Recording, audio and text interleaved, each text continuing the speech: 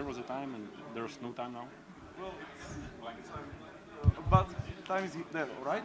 Okay. So, don't trust this one, right?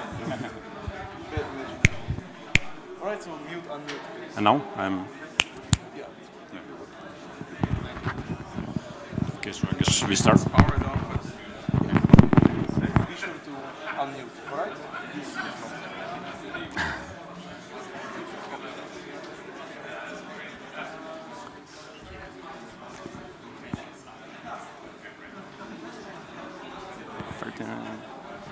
There's the time.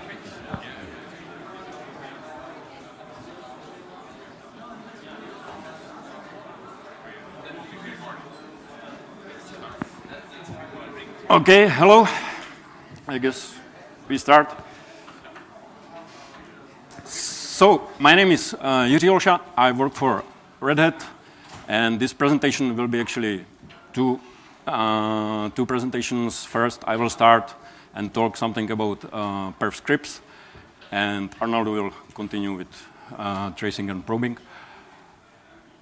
So, my presentation is about how you can use various scripting language within the perf, what parts of the perf actually use in some way the scripting. Basically, there are two distinct areas in perf that you can use script. First one is that perfs allow you to be used actually in the native Python scripts. So this will be the first part, and the other part is we allow user to post-process the output of whatever we have the output, like from perf record or perf stat. And I will talk about this. I will start with the basics. So for you for those of you who are not familiar with perf, perf is basically a measuring and profiling tool. It has kind of two distinct modes it operates on. First one is the counting mode, and it allows you to get the total overview of your workload, like to measure whatever event you want, and to measure it for, let's say, for various targets. In this example, the workload is the task. This task gets scheduled over several CPUs, and what you will get as the output of the perf stat is the total number for this whole workload. So in this example, we measure cycles and instructions, and you will see at the end how many cycles and instructions your workload actually spent. So this is one mode. The other mode is actual profiling, meaning that you can run your workload in a profiling mode, and the kernel, the system, will make sure that your workload will get periodically interrupted. And at each such interruption, we will store some data that will kind of describe this interruption point. It will say, well, what CPU it was, what process ID, we can store other various data. So at the end of the measuring, the perf record will store all the data to the data file, and you post-process. We actually take this data, and we have other tools to display this data for user. So these are kind of two basic modes that perfs operate on: perf stat for the measuring and perf record for the profiling. To be even more on the lower layer, because later on I will be discussing how you can use perf in Python scripts, I will describe the actual interface that we have with the kernel. So as for the counting, what the perf stat actually does, it uses the perf event open syscall. It will use it to create the event and to attach to some target.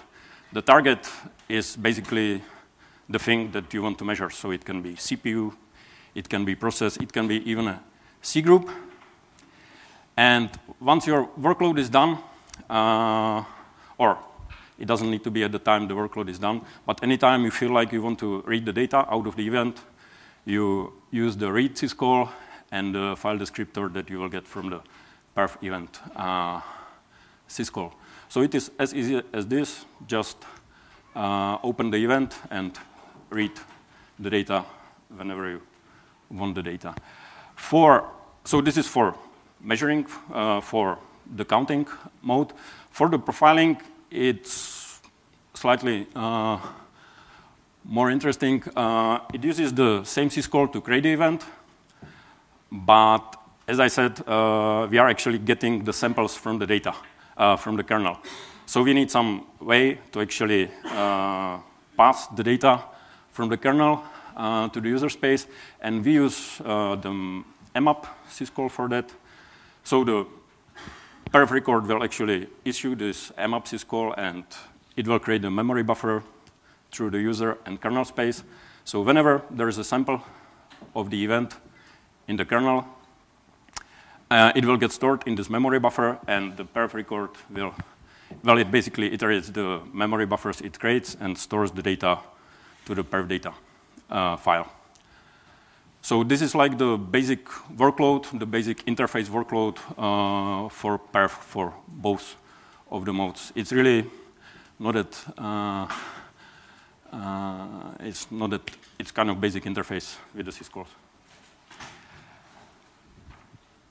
Okay, so this was an interface in a nutshell. As I said in the beginning, in the perf, we support two ways. Well, there are two areas of scripting support. First is to use, like to provide a layer in the Python to actually be able to use Python object in the perf. And the other one is post-processing the data from the profiling or from the perfstat command. So I will start how to actually use perf in the Python script. It is as easy as importing the perf module. So we, as the perf source, we provide the perf module for the Python. And you can think about the Python module as something which is related to this picture, the pictures of the interface. And if you erase the left part and replace it with Python script, the perf module is basically the Python extension that communicates through the syscall with the kernel and somehow encapsulate this interface in the matter of some Python object. So you can actually say import perf in the Python script and start using the Python. Start using the perf object in the Python. The Python extension for the perf comes in the package which is called python-perf. I'm aware about only about the Red Hat Enterprise Linux and Fedora, and I know that this package is actually there. I'm not sure about the other distros. How does this Python interface actually look like? At the moment, we provide only the sampling interface. That means that in Python script, you can do the thing that perf record do, the actual profiling. And it is as simple as we just export several objects for the Python script to use. And to see how they work, I have a just very simple example. So at the beginning, you need to be aware, or you need to tell what are you going to measure. We have two objects for that. You define either the CPU map or thread map, and you actually, this way you define your target. So whatever you want to profile, you specify in constructors of those objects. The other object, fcell, basically lets you to specify what event are you interested in. So again, you create the object, and in the constructor, you say, well, you specify all the attributes of the event that you are interested in. To actually get the meaning of the attributes or get the list of whatever you want to specify, there's a very nice description in the main page of perf event open syscall. So whatever is there, you can specify in here. So you create the event, and you call the open method on the event with the target. And what it does, it will actually execute the perf event syscall and create the event for you. Like it will treat the file descriptor at the event as an encapsulation of this fcell object. I said that at the moment we support on the sampling interface, so we have a way to actually map the event to the memory. And for this, you need to add event to event list and call memory map function. So this will create the memory buffer between kernel and user space. And you can use this kind of cycle, this kind of iteration to actually read the data. And well, yeah, the read on CPU method will get you back the event object, and you can do whatever you want to. This example, just print it out. Okay, so it is as easy as this. It's actually a very easy interface. I mentioned it's just sampling, so we would like to have more. We would like to have content interface, and we would like to have more people involved. It's reside in this source. Okay, so this was the one part, which is using perf in the Python. The other part is post-processing the data.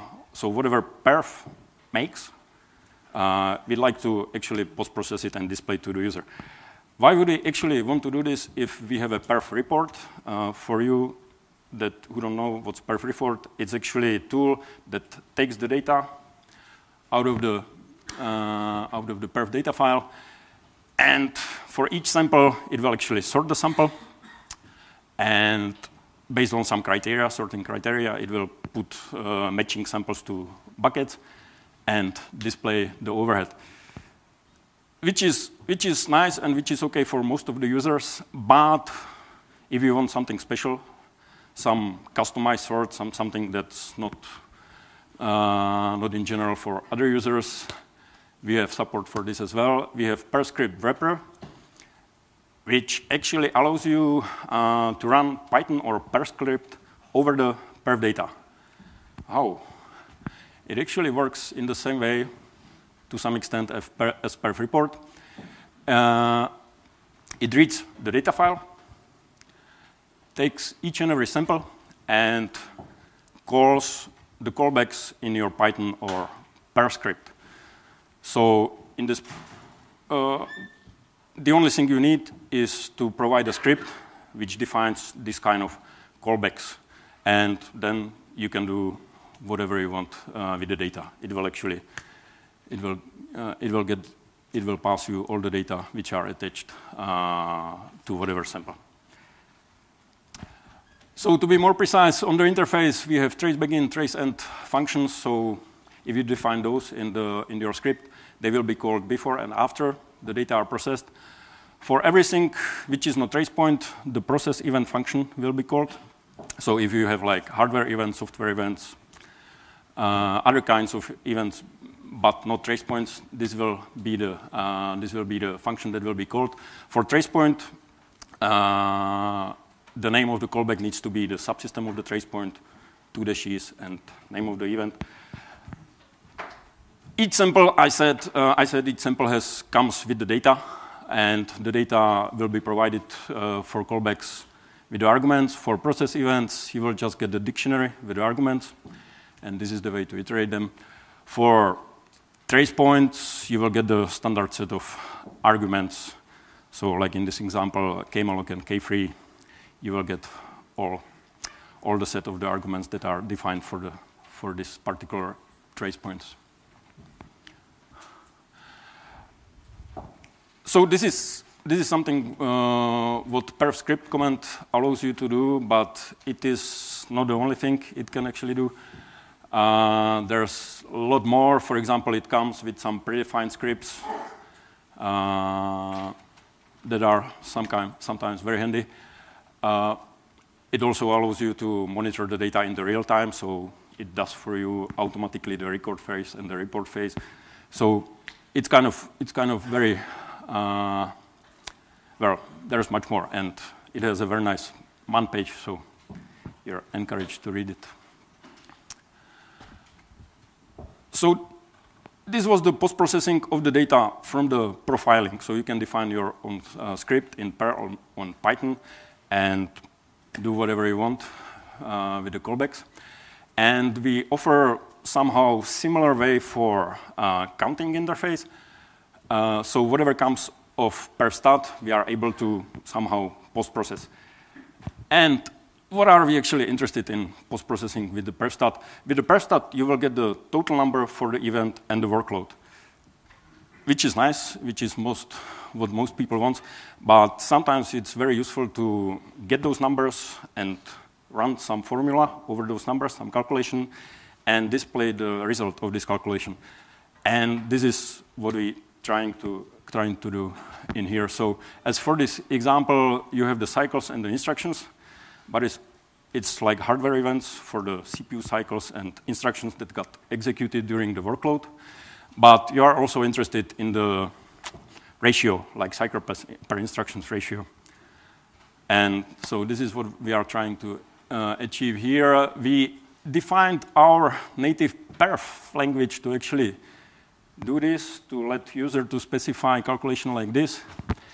And to follow on this example, this was made by following script. You define the formula name, you define the events which you want to measure, and you define the calculations that you want to do with those numbers. There can be many calculations, and you can use some. I think at least the basic arithmetic should be there at the moment. And at the end, you just say whatever calculation are you interested in, print it out, and this will be the calculation that will appear at the end of the perf_stat. So if you run perf_stat-f, the formula script, and -e formula dash and the name of the formula, it will measure the cycles, instructions, take those numbers, run the formula CPI through those numbers, and print it back to the user. As easy as this. This is actually something which is not yet available in the perf. It's kind of under testing right now. There were some people interested in this, but lost the focus. So you can get this code out of this Git tree. And yeah, that's the Git tree with the branch. And yeah, we need some more testing and more users of this feature to actually be able to merge it in or to make some other progress. So basically, this is it from me. I will pass to Arnaldo, and we decided to leave questions after the both talks.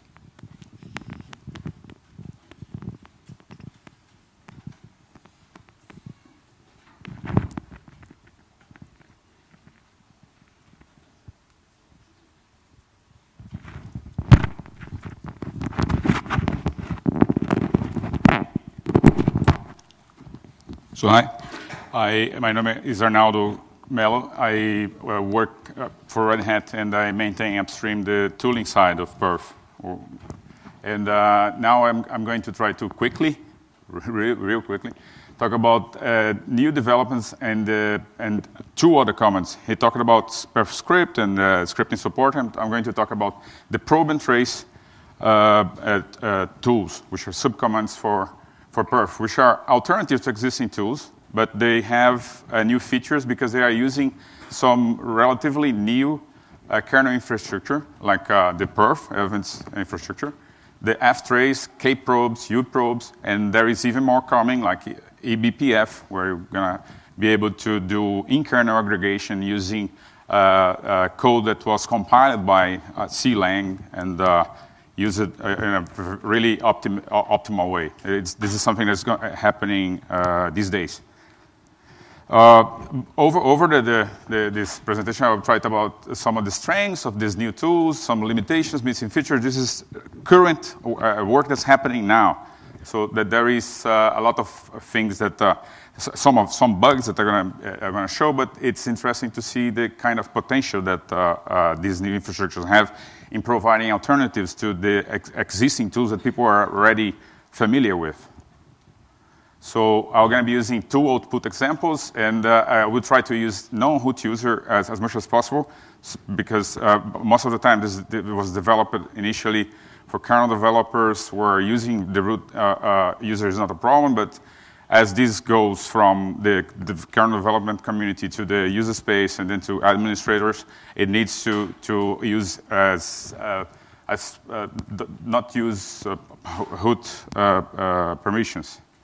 So trace started as an attempt to mimic what is the basic operation of strace.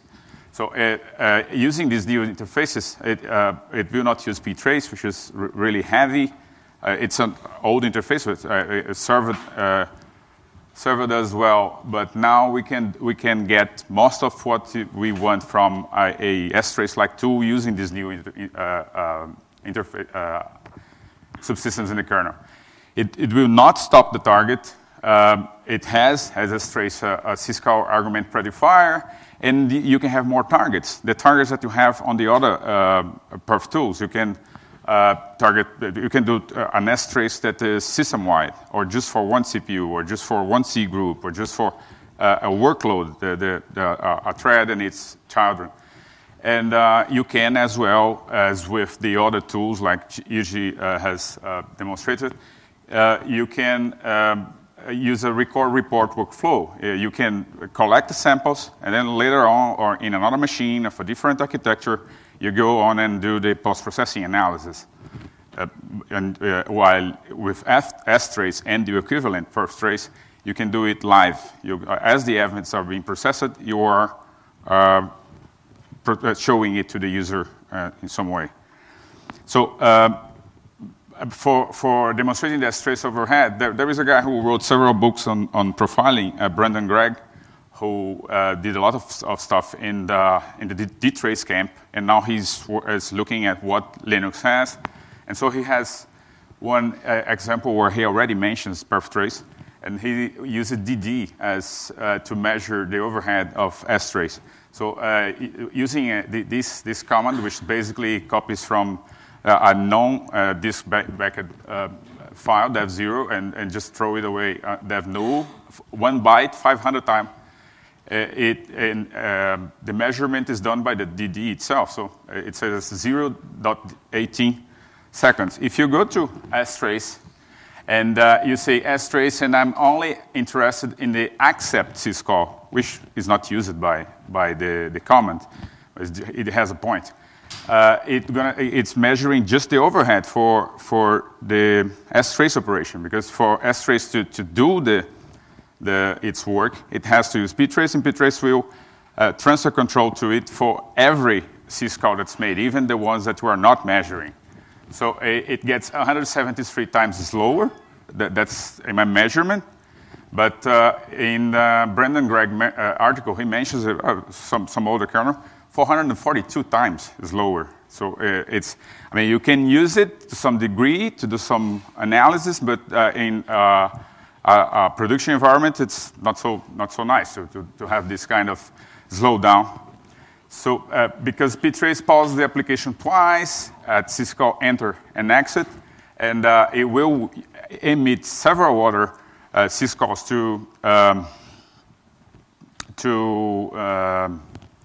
to read information from the kernel and format the things. So this is the article where this discussion happened. And if you do it perf trace, you're going to be 14 times lower at the current state. So again, because it will not have a stop at syscall enter and exit. It will, when you get into the syscall, we just put into that buffer that Jiří mentioned, and goes to do whatever it does. It will not stop the process and transfer control to the monitoring tool. Further optimizations are possible because it currently uses the raw syscall sys enter and exit trace points that for each syscall will report these in the buffer. So it's possible that we can use another trace point, which is syscall sys enter exit accept. And then only when accept happens, we're going to have something in the buffer. So this 14 times lower can go down to 2 times lower or even less. Permissions. This uses several facilities in the kernel, so that there are lots of permissions involved. Mechanisms used involve how you mount the BugFS. This is something that is in flux now. People are doing stuff to remove those trace points descriptions from the BugFS into a traceFS. So this is changing now. And then we have some procfs knobs. And there are these three, but the last one is the most interesting, the perf event paranoid, like we're going to see. If you try to do a perf top, which is another tool in syswide mode, while you are not the administrator, it will tell this thing to you. You may have not permission. You have to set that knob with one of those values. So these are going to be the trace tool. The trace tool will look at those things and try to help the user into getting the permissions that it needs. Just the minimal set of permissions. So I was getting a kernel tree from a co-worker, Clark Williams, and I wanted to know what was happening on that 3330 PID. So I say trace that PID, which is something that you do with strace quite commonly. So a running thread, you go there and ask for that thing. It say, oh, I cannot find the BugFS. You can try this, and if you try this, you can try again. And when it tries again, say, oh, I cannot read. The BugFS is mounted now, but I cannot read it. So you please remount it to give me the permission to get there. And when you do that and you run trace-p, you're going to see the strace-like output with the timestamp and since the workload started, and then the time it took for that syscall to be processed by the kernel. And it looks for, somehow, there are two algorithms for it to map the FD, the file descriptor, to what is this file descriptor. In this case, it's a socket. And if I try to do system-wide tracing as a non-root user, which is dangerous if you should do it, but you can do it. If you are not paranoid at all, you go and say, remember that -1 is not paranoid. You get to the user all that it wants. And when you do that, you get system-wide tracing. There are some problems with that. We have to filter out trace itself, which is not done in this current code. It's possible to do that. It's something that I will do soon. And then you see that when you have more than one thread, you're going to see what is the thread, QPID 382, the name of the thread, and then the PID. And you're going to see that when there are multiple syscalls from different ones, it will notice and use that thing that strace has, which is saying that the nanosleep was continued. Finally, you got out of the nanosleep, you entered, and then something else happened, those things. And then you can see more examples of the beautifiers that we have for these two. This is something recent. Several people are asking me to make it possible for you to have all the trace points, not just the syscall trace points, but all the trace points intermixed with the strace-like output. So it's just implemented. There are some bugs, but with it, you can do something like this. You can say a trace -- event, and then you say some events, like the scalar events for when a process is executed, when the process is switched away, and the process exits. And then the workload, which is a simple one, it's a sleep one.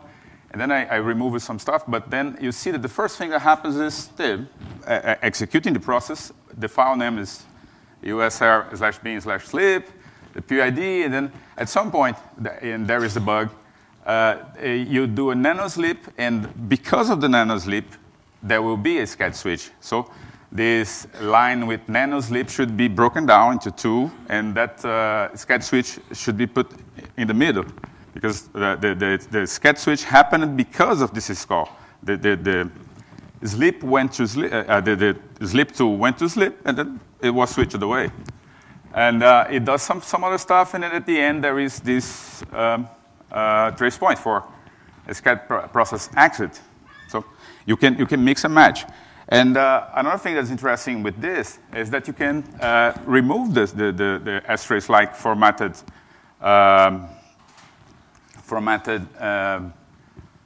syscalls. And you can use these as a way to enable trace points in a strace-like way. You don't have to. This is an alternative to the method of using ftrace in the kernel, which is to go to some files and set up what you want, and then look at other file, and etc. And then set a filter for this specific process or for that other thing. So you have to manipulate several things to then start tracing and then get what you want. With this, you can more compactly, even using wildcards, you can say these trace points, and that's the workload. It will start the workload, and just the events that happen while this workload is running are going to be shown. And if you use another command, which is perf list, you can see that there are thousands of trace points already in the kernel. So record, report workflow. So it's similar to perf record and report. And you can collect in one machine, analyze in another, needs better error handling like the live mode has. Running as no root has several issues, and I was not able to fix in time for DevCon. So if you say trace record with useLeap, what you're saying is run the workload and don't show anything to me, just drop it in a file, just like you do with perf record. And, but it didn't, I'm trying as a non-root user, so the message was not so good because the person who implemented this was, his needs were just for running as root, while the person who implemented the other was trying to make it easier for the user. So I will do what I did for the other mode to this mode, so that right now the way for you to know is to try it without the record, and then you're going to say what you have to do, and after you do, it's going to work. So argument beautifier similar to strace, but some need more data collected in the kernel. You can use perf probe to collect those, so we switch to perf probe. Perf probe is another command that creates dynamic probes in arbitrary place. So you can, in user space or in the kernel space, you can ask it for, show me the source code, and then you're going to say where you can put those probes, and then you can insert probes. I'm going to show that. And in user space is k probes, in user space u probes. So if you do perf probe dash capital L, get name flags, you're going to show you this function. That is on that file. If you have debug info installed, that's where it gets the information it needs to do this. It matches the kernel that's running. And then you can see here lots of places. I'm interested in, for this specific case, in line 65. Line 65 here is where I get this file name. Is where I can collect this file name when this function runs. Why I want this function? Because with this function, I insert it like that, and I say VFS get name, and then what I want is path name that at that point is called file name, and this is a string. So after I do that, I can use it in all perf tools, record, trace, top, it becomes a trace point. It's a new trace point that's a dynamic one that I just inserted in the kernel. And then if I do perf record dash e probe VFS get name, I use this new trace point, and I say touch my name, my file name, and I run perf script just to show me the events that were collected while that workload, which is just touch. It says that there were several files that the kernel that passed through that probe in the kernel, and exactly the files of the dynamic loader that's loading the system, loading the application, and the file that I just touched. We go back to trace because trace uses this VFS get name. It wants to map a file descriptor to a file name, to a path name. So this is a way for you to get what I call wannabe trace points. I want to have a trace point there, but I have not convinced upstream developers that there should be a trace point there. So I can insert it dynamically, and using that format, I give it a name, VFS get name, that it will never change. So if over time a new version of the kernel comes along and that thing changed places, and this happened for this specific example, you can then change that, and your tool will not have to change. And in the future, when you're convinced that this tool is so cool, is so interesting, it provides value, then you can convince kernel developers with a tool that uses this trace point that they are proposing. So that's one possible use. So trace using VFS get name. When you do trace-e, just like in strace, for those syscalls, and I run again touch, and I do grep my, I see that this trace point was activated, that data was collected into the perf data buffer, and the tool used it. It needs more help from probe. When copying syscall arguments from user space to the kernel, I mean, there are other things that I want to show, like data structures for some specific system calls that I need to, when the kernel is copying from user space, I piggyback at the end, and as a way to reduce the impact that this has on the profiling, the tracing experience, and insert this in the buffer. But there are several questions still to answer. How to sign on how much to copy? Do I have to automatically create the probes when those trace points are not available so that I can use this tool on older kernels without the trace points using perf probe, or in new kernels where the trace point is there? Possibly. Probe integration with other tools. Probes are just trace points. Other features are present. Callchains, for instance. You can do scripting as well with those probes that you inserted there, processing those variables as non-interactive debugging, as an example. So if you, this one, the life of a ping packet, I use it again, perf probe-L, and I look at the ICMP RCV, which is the routine in the kernel that's called when a ping packet arrives at the machine. So I look at there and I look at where there is processing for broadcast packages, which is line 51, or around there. So I insert at line 59, and I can use now, and then I do perf record-e, that probe that I inserted, and I ask, furthermore, that call chains are collected in a way that I can process in user space as well, not just in the kernel, and without requiring frame pointers. And I run it, and then it collected 2 samples, well, 2 packets, 2 times it was processed there. And if I do a perf report now, I can see the backtrace all the way to the ping, and then it goes to libc, then it crosses into the kernel and goes all the way to that routine there. So I can go from the kernel, from a dynamically inserted probe, go to the call chain all the way to user space.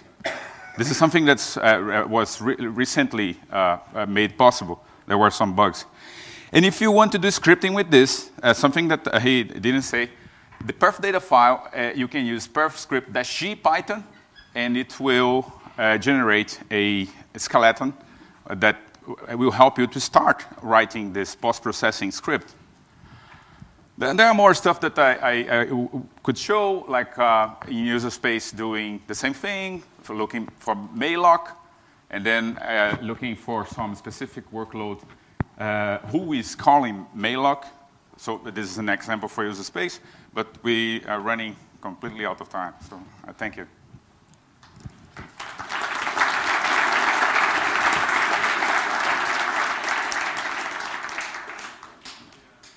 So we have 2 minutes for questions. I saw that in some examples from the trace tool, the file descriptors were annotated by the type of the socket or the descriptor. So how is that done?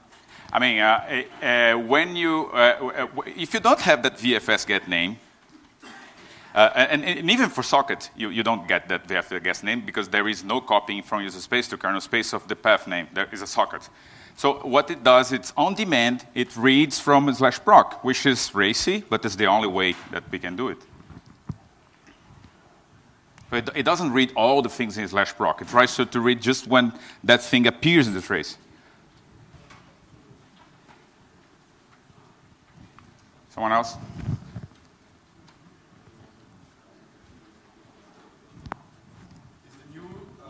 tracing stuff in row 7?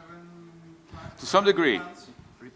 The question was, is it in Enterprise Linux 7? I mean, to some degree, he's the one doing the backports for Yeah, we have perf trace. Yeah, the perf trace is now in RHEL 7 for sure. RHEL 6 maybe from 6.6, maybe 6.7, but it's there. Yeah. someone else. I have 1 minute.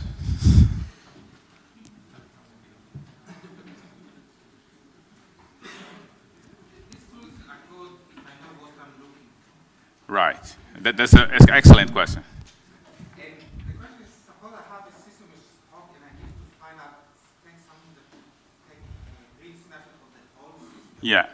Let's say for 20 seconds. Yeah. Because no one knows really what's happening. Yeah. It might be a contention on the file, might Right. be something else. Right. Is there any option to get, first of all, the larger picture? I mean, there are other tools that were not mentioned here. One of them is perf-top, let's say. And then with perf-top, you will, by default, looking at where cycles are being spent, which is, for some workloads, is not that interesting. But for some, it's interesting. So, yeah, I mean, having a tool that will try to do all those things, it's not there yet.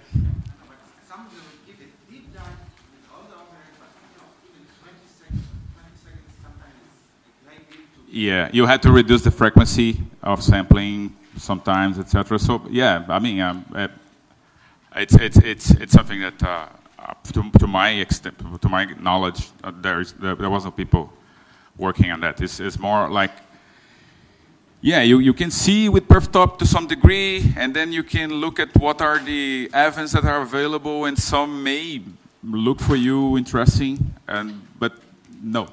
I mean, if you think it is scheduler related, then you can ask just for the scheduler trace points, and then if you think it's block layer, or and you can ask for those to be added as well. I don't know. I want the whole picture, and I want to see which processes are running on the system. What are they doing?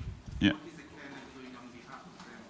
Yeah. Not on behalf of them. Yeah, I mean, a completely integrated tool that goes from a per process view, and you click down, and then it goes to per DSO view, and then from there you click down, and you go by symbol, and from there you go to annotation, perhaps.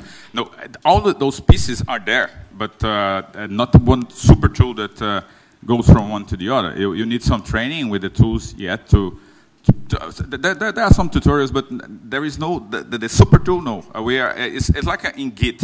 We tried first to do the basics, the infrastructure and the kernel, then tools that allows some people to validate that interface works, and then we are getting more porcelain, more things on top of this to try to help into getting closer to the zeal, which is would be the ultimate goal.